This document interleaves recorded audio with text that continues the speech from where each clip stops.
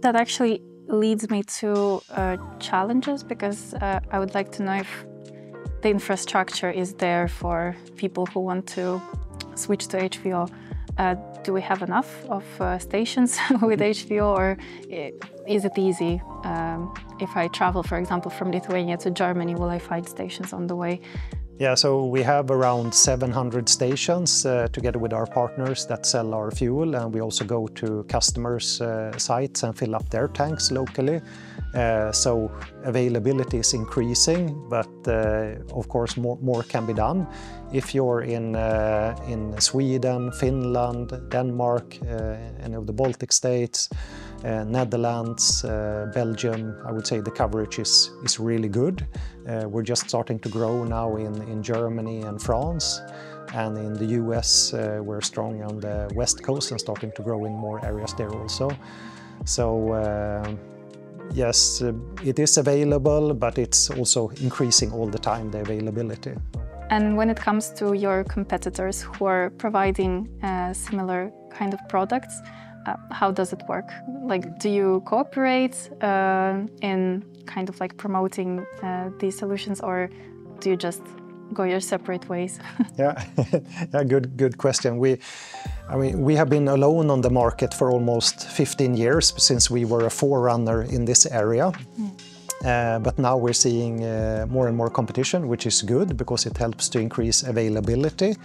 And it also helps to spread the word about the product, to increase knowledge, because frankly, most people have no clue still what HVO or renewable diesel is, so it helps to spread the word.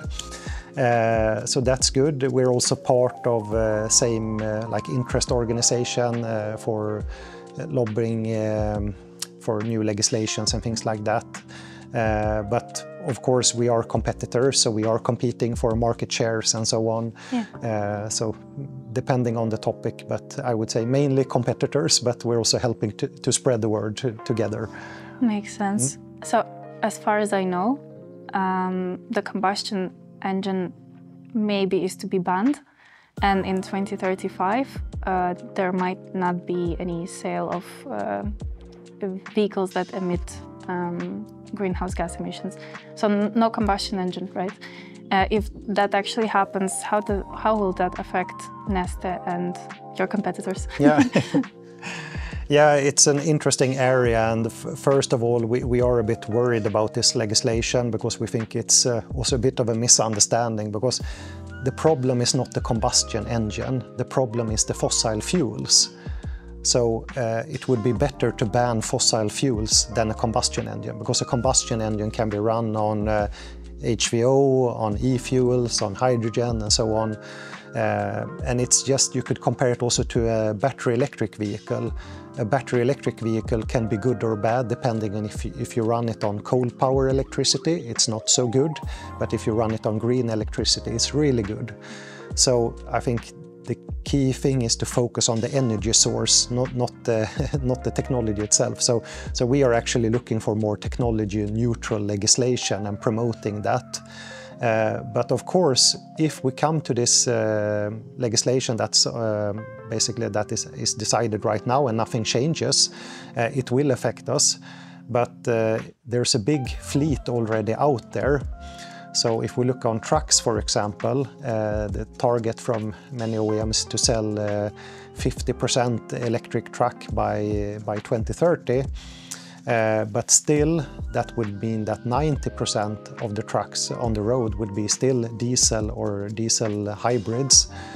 So the fleet renewal takes so long time, and we will see these older vehicles on the road for such a long time. Probably decades. So, yes, so there's still room and need for renewable fuels to help meet the climate targets. But for us as a fuel producer, it's nice to also be part of the future, and that's why we're looking to see changes or updates in these legislations also, because if you're to invest in new refineries and so on, it's nice to see that there's a future market also ahead when making these big investments. Mm-hmm. And what are some of the obstacles that Neste had to overcome recently that you can share? Yeah, I think it's been a journey for us.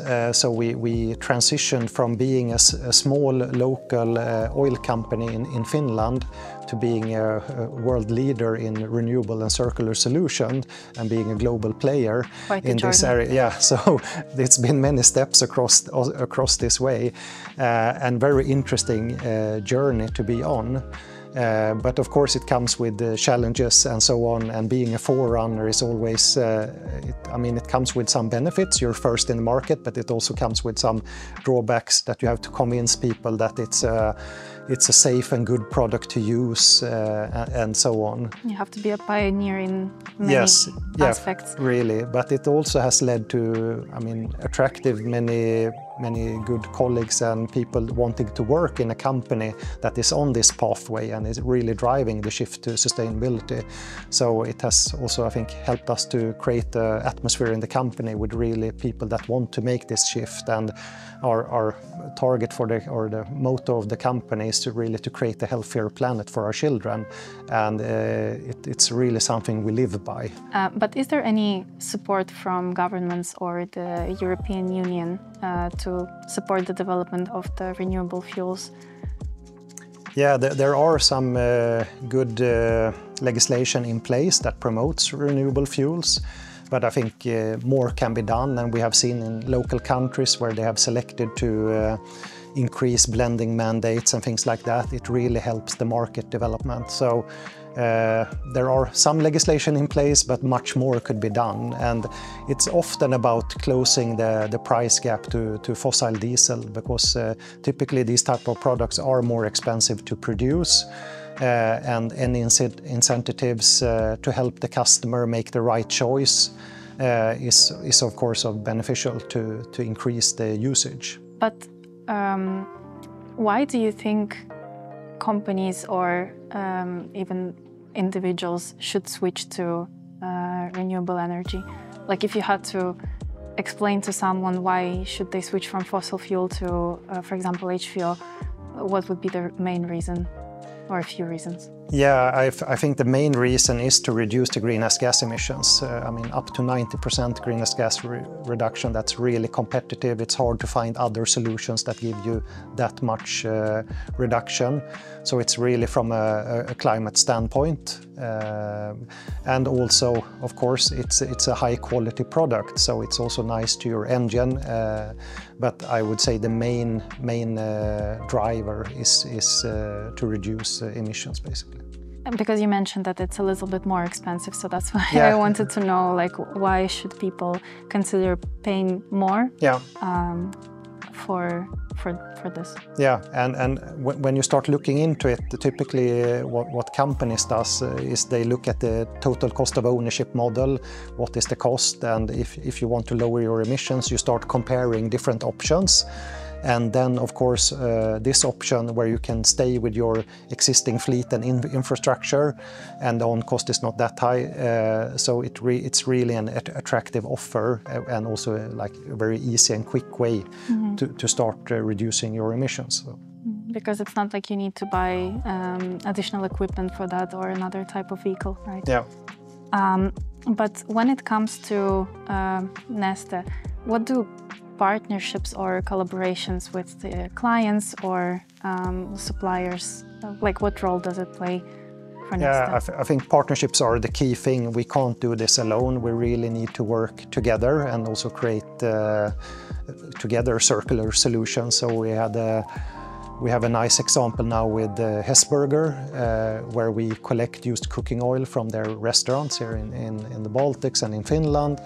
And we then produce fuel out of it. And those restaurants produce quite big volumes of used cooking oil, so it's really a nice collaboration. And then they use our product for some of their logistics to make the deliveries of the food back to the restaurants. So that's, I think, a nice circular solution. Yeah, sounds like a circular economy, actually. Yeah. Representation. And it helps to create the understanding also. But then also we have partnerships with, for example, Rolls-Royce MTU for the large diesel engines, where we work together to spread the word and help expand the knowledge. We also have companies like Volvo Group, which pre-fills their vehicles in most of their plants with our fuel. So when the vehicle is delivered, it already has a certain amount of our fuel in it. And that also helps to create a security feeling for the customer. Okay, if the OEM is already doing this, it should be safe to use. So in some markets where customers might not be so familiar with HVO or renewable diesel, it's good to have that security. Mentioning some other partnerships that we have, we are working with Coca-Cola, for example, in the Netherlands, where all their logistics is being operated with our Neste renewable diesel. So that's an interesting case where they, together with the different fleet owners and logistic companies, work with us. Other examples where we look at new technologies or new innovation is one example we had with Scania, where we did a project together where we combined the data from the truck and from our filling stations to prove that a certain fuel, or that the Neste renewable fuel went in to the truck, that it was actually running on it. So what we did was that all the trucks are connected since many years ago, and our fuel stations are also connected. So we saw that when we had the filling event, we could match the data from the two, and it was then presented in the Scania Fleet Management portal, and we enriched it with the greenhouse gas data for that fuel, so they can show to their customer not only that it was just a filling event, it was actually a filling event with Neste renewable diesel, and this was the greenhouse gas data for it, so they could have a much more accurate climate reporting and even prove that that specific truck was running on renewable fuels. So I think this might be the future also, but it's a really interesting project. So speaking about more practical application or implementation of renewable diesel, let's say, or other renewable or more sustainable alternatives, what would you suggest to consider for businesses or consumers when they plan to switch to these alternatives? Yeah, it's a good question, because there are many different products out there and different alternatives. And what we have done at Neste is that we have looked at the whole value chain and also look at the sustainability aspects from many ways, not just the greenhouse gas emissions, but also on the working conditions, how it is produced, how it's transported and so on, and what suppliers are we working on. So I think for a company that wants to be sustainable, also look at the product you're buying and the whole sustainability part of it. And here, the reason why we see many companies choosing Neste renewable diesel is that it comes with the sustainability promise, and they feel safe with working with us. I think also to look at the sustainability part, that all HVOs are not the same, so you should look at what greenhouse gas reduction you're actually getting also, because it can differ. But otherwise, as we've been talking about, to make the switch itself, it doesn't require much, so you could continue with your infrastructure and so on, and with your vehicles. So that is not something that you have to take special care of or anything like that. That you can already start doing today. Yes. And without huge investment. Yeah, and that I think is today a big point also, that it's better to do something today than to wait and to sort of think about it and so on, but because the climate cannot wait, we need really to act here and now. Yeah.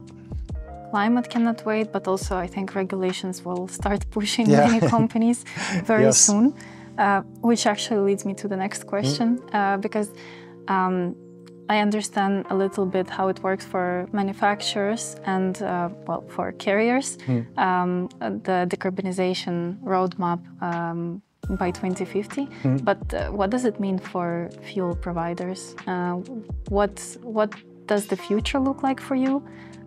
Let's say about 2050 and further. And if you could maybe describe a little bit the stages. How do you have to report on emissions maybe, or your decarbonization? Yeah, we see more and more interest to have more detailed reporting on how much reductions you're actually getting per vehicle or per fleet and so on. So we are developing solutions to transfer this climate data to the clients in an even more digital way and an easier way to access it. And we also see new legislations like EU count emissions, which will require big companies to keep track of their exact emissions. So we need to be there and working together with OEMs to provide services so that these big companies can do their reporting in a proper way. So that's one part of it. The other part is that we're continuing to scale up production and looking for more solutions in the renewable sector and circular sector. So we are continuing to add new sustainable raw materials and also new technologies. So we have 5 different innovation platforms at Neste where we are developing new solutions, and we aim at commercial operations around 2030. So that's the target at least. And we're doing pilots in all these areas. So one example is algae, where we look at growing algae. We have algae farms up and running and testing out different types and see how we can produce fuel out of it. Another area is lignocellulosics, using waste from forest and agriculture industry. And it has a huge potential in volumes. We're also looking at waste plastic, but that's more for our renewable polymer and chemicals area, where we can make renewable polymer and chemicals for the plastic industry. We won't make fuel out of waste plastic. And the last area is power to X, we call it, and there we include both hydrogen, making green hydrogen, and e-fuels. So we see all these as potential future areas, and we are working on them currently. You basically answered my question without me asking it, because I wanted to ask about the technology you're currently working on and what would the future actually look like regarding the technology. So as I understand, you mentioned 5 lines, but what is e-fuels? Yeah, so e-fuels, it's if you have green hydrogen and you add CO2 to it, you can make a liquid fuel, an e-fuel. So you capture carbon from the air and you add it. It's basically a fuel made from electricity, you could say, and CO2. And you need some water also to it. So are you saying that CO2 could be used as a fuel itself? Yeah, it's one component in the fuel. Okay. So you have to capture CO2 and then use it in the fuel. So it also comes with this circularity thinking that you capture CO2 and you create the fuel and you burn it and you release that CO2 back. So it's also a circular solution.